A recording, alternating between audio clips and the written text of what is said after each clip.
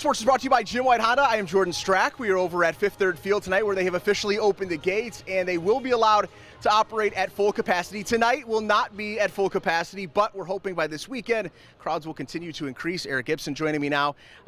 We know tonight probably a little modest crowd, but it feels like this is the beginning of something, you know, for you guys here. What has the feeling been like throughout this week, though?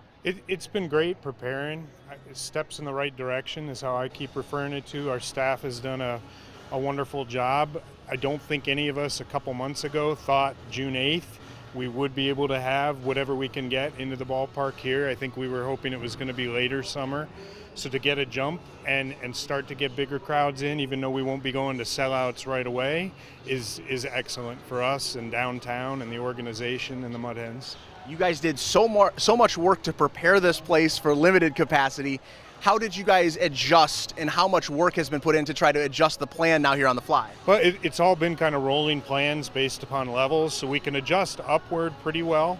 Upping employment levels. I'll tell you, we had a nice time with the staff taking the ropes off the seats one afternoon and had a little bit of fun with that. So we've been preparing for this. We just got there a little bit quicker than we thought, which we're all thankful for. But we're ready. Whether the crowd is 4,000 or 8,000, we're going to be ready for these games moving forward, just right in the heart of the summer when we really start to get busy anyway. So everything's worked out, all things considered. All right, last thing I want to ask you about is the fireworks. The city just announced that there will be fireworks in downtown on July 2nd.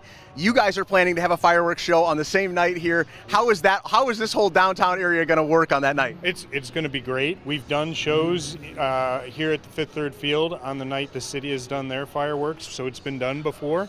After the last year and a half, it should be a nice big party downtown.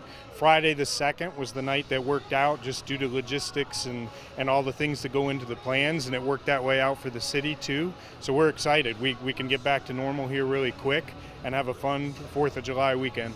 All right, Erik, thanks so much. Thank you.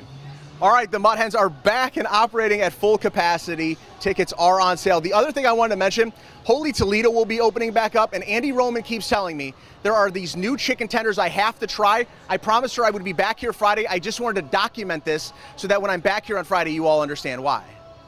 They also have vegetable tenders. Jordan, do we still have him? Oh boy. No. Jordan says he's never eaten a vegetable in his entire life. Yeah. Little known Fun facts. Robert